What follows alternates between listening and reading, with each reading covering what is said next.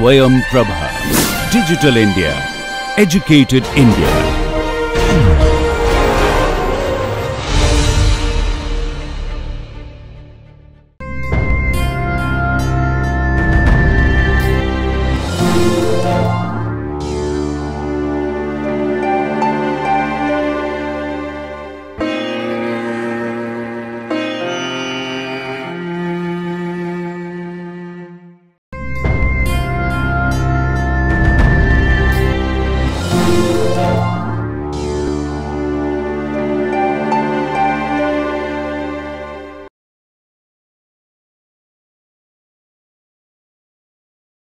Let us take one more example.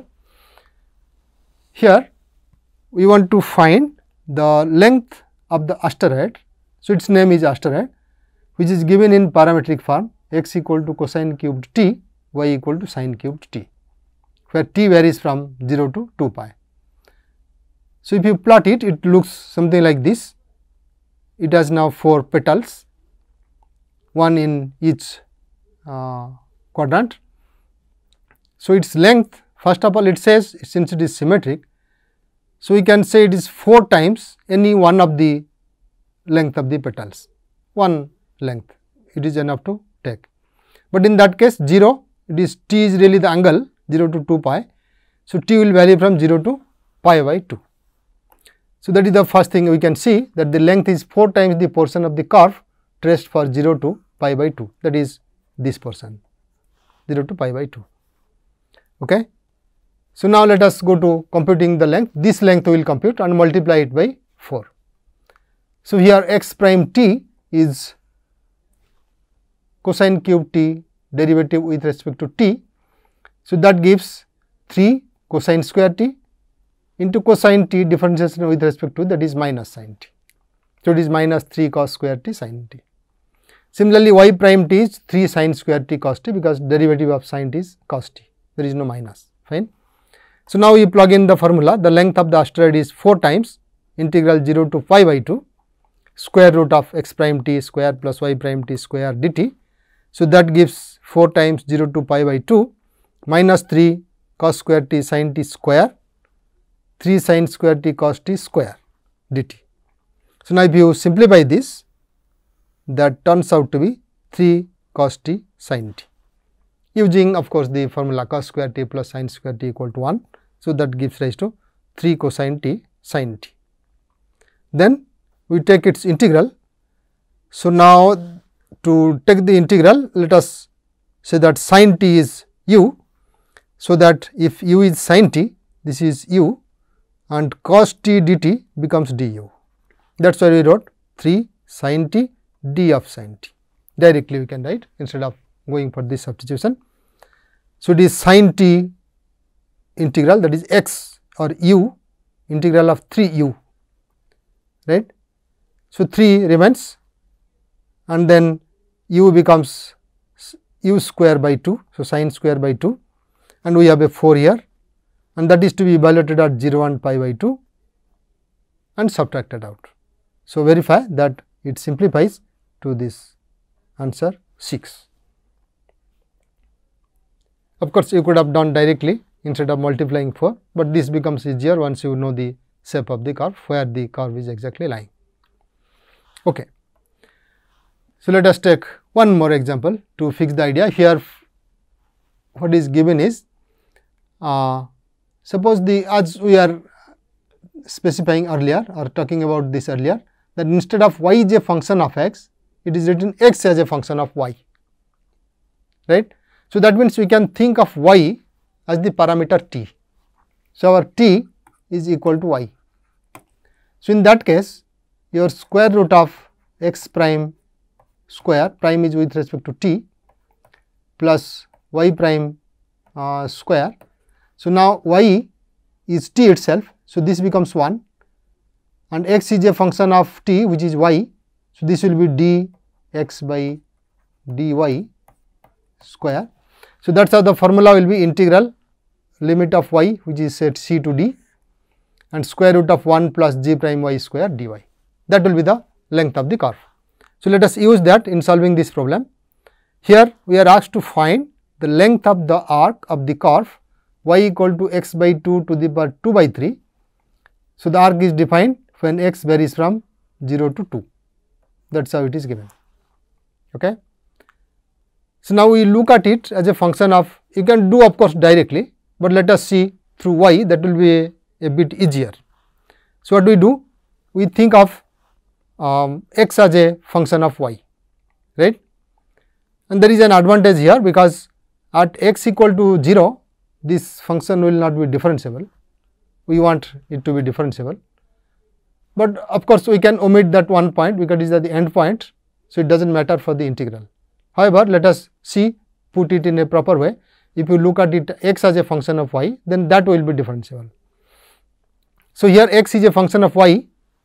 Once you express this, it becomes y to the power 3 equal to x square by 4, or x squared equal to y cubed by 4, or x will be equal to 2 times y to the power 3 by 2, y to the power 3 by 2, right. So, is 4 is multiplied, not divided, 4 times y to the power 3 by 2. So, x will be equal to square root of that, we take 2 y to the power 3 by 2. Okay. So, that is what we write, x equal to g of y equal to 2 y to the power 3 by 2, and when x varies from 0 to 2, you see x equal to 0. So, y equal to 0, and when x equal to 2, this is 2 by 2 which is 1. So, y must be 1. So, the same curve we express as x as a function of y for y belonging to in the interval 0 to 1. Fine. Of course, you could have done earlier way, but let us see how this variation looks like. So, in this case, our length of the curve will be computed, where you will be getting c to d, which will be 0 to 1 plus g prime y square. So, we need to compute g prime y, and that is easy here. The g of y is 2 into y to the power 3 by 2. So, g prime y is 3 square root of y, and this is also continuous on the closed interval 0 1, that is required for getting our formula, right, that sum, Riemann sum should give us the integral. So, we need continuity. So, now we take the length of the arc, which is equal to integral 0 to 1, y varies from 0 to 1, square root of 1 plus g prime y square dy, and g prime y is 3 root y. So, its square is 9 y, it is square root of 1 plus 9 y. So, again you substitute 1 plus 9 y equal to u. So, you get u to the power 3 by 2, right, divided by 3 by 2, and then integral then this u, which is du equal to 9 times dy. So, divided by 9 in terms of u. So, it is 2 by 27, 1 plus 9 y to the power 3 by 2, evaluated at 0 and 1 and subtracted. So, that simplifies to this number 2 into 10, that is 20 by 27, it is not 20, minus 1 is there. So, 2 times 10 into root 10 minus 1 divided by 27. Okay. So, let us take on some more problems. So, find the length of the curve x equal to cos t, y equal to t plus sin t, where t varies from 0 to pi. So, this is the portion of that curve, we have 0 t varying from 0 to pi, it is given in parametric form already, and the limits for t also given. Just you have to plug in the formula, find out derivatives of x and y with respect to t, and then compute the length. So, x prime equal to minus sin t, and y prime equal to t gives 1, sin t gives cos t, so 1 plus cos t. Therefore, x prime square plus y prime square equal to sin square t plus 1 plus cos t square. So, sin square t plus cos square t gives 1, and 1 is there. So, it is 2 plus 2 cosine t. So, that we can express now in terms of because we want to integrate it. So, it is 4 cosine square t by 2. Now, the length of the curve is integral 0 to pi, because t varies from 0 to pi, of x prime square y prime square square root to dt. So, that gives 0 to pi to its square root. So, that gives 2 cosine t by 2 dt. So, now this can be integrated easily. So, it is 4 sin t by 2 0 to pi. So, that simplifies to 4. So, as you see it is quite straightforward to compute the lengths of the curves. Let us take another problem. Find the length of the curve x equal to y cubed by 3 plus 1 by 4 y for 1 less than or equal to y less than or equal to 3. So, here x is given as a function of y, then we can continue the same way instead of rewriting it, and we have a formula that way also, x when x is a function of y and limits of y is given.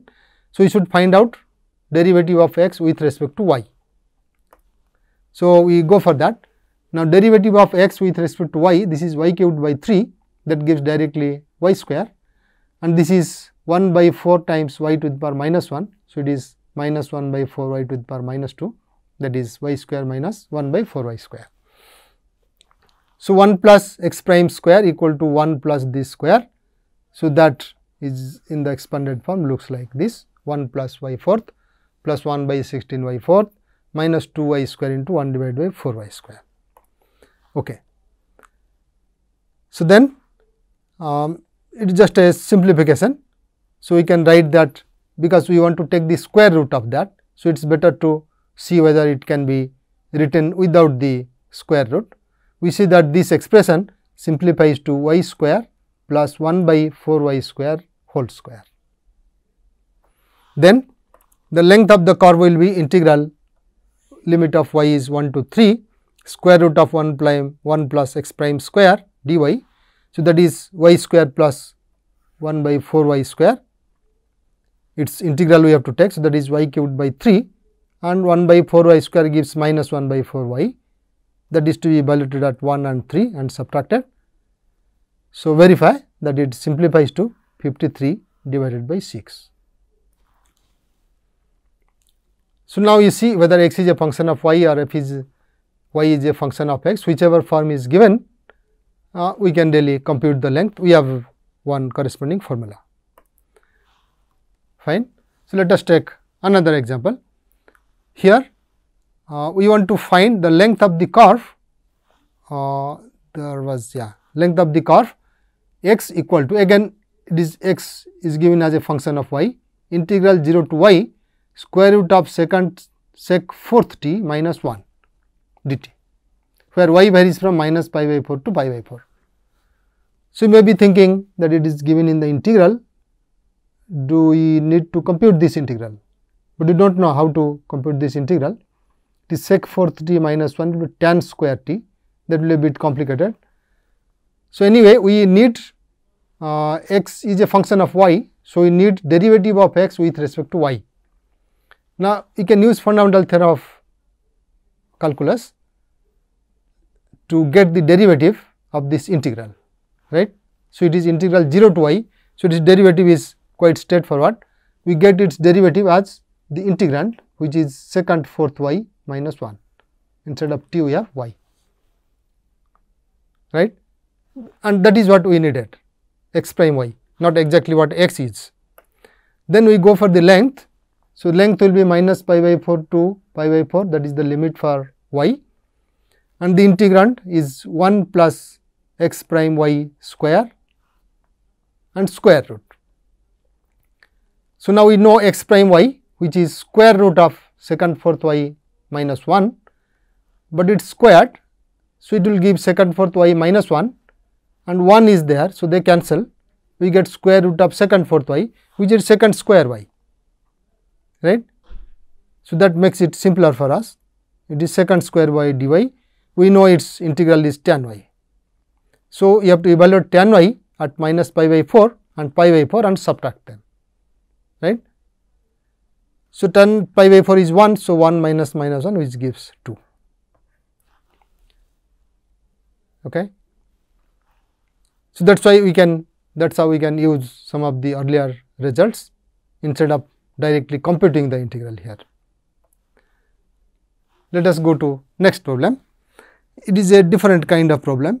It is asking whether there exists a smooth curve y equal to f of x, whose length from 0 to a for any a is root 2a. So, we are giving the length of the curve and we want to find out what the curve is. and the curve is of course asked in the form y as a function of x, fine, and this is true for any a greater than 0. So, that means we can treat a as a variable, right. Okay. So, what the length is? Now, the length of this y equal to f of x is square root of 1 plus f prime x square dx, and from 0 to a it is equal to root 2a. So, this is the fact that is given to us. We want to find what this f of x is. Okay. Again, we may have to use fundamental theorem, because it is not known what this integrand is, we cannot integrate as such. So, we can really but differentiate with respect to a, because it is true for any a. So, we can treat a as a variable, right. So, treating a as a variable and differentiating it, what we get is on the right side it is root 2a, that gives root 2, and on the left side we use fundamental theorem, differentiate with respect to a. So, that means this one, the integrand is evaluated at a, that is the answer. So, root 2 must be square root of 1 plus f prime a square. From this we get f prime a and then go back to f, that is what we our plan. So, this gives f prime a equal to plus or minus 1, is that correct? It is root 2.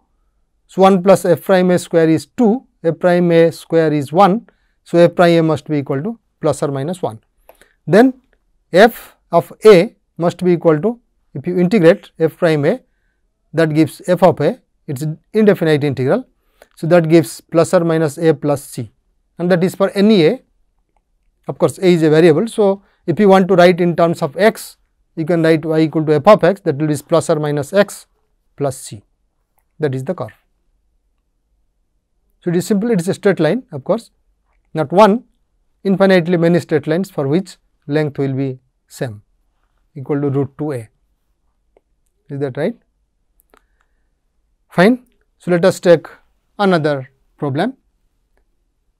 Here we want to find the length of one arch of the cycloid. So, the name of this curve is cycloid. We want to find one arch. There can be many arches in the cycloid. We want one arch. So, that arch corresponds to the portion of the curve when theta varies from 0 to 2 pi, and this curve, the cycloid, is given in terms of the parameter theta. So, it is x equal to a times theta minus sin theta, y equal to a times 1 minus cos theta. So, when you go to x prime theta, we need the derivative with respect to theta to get the length of the curve.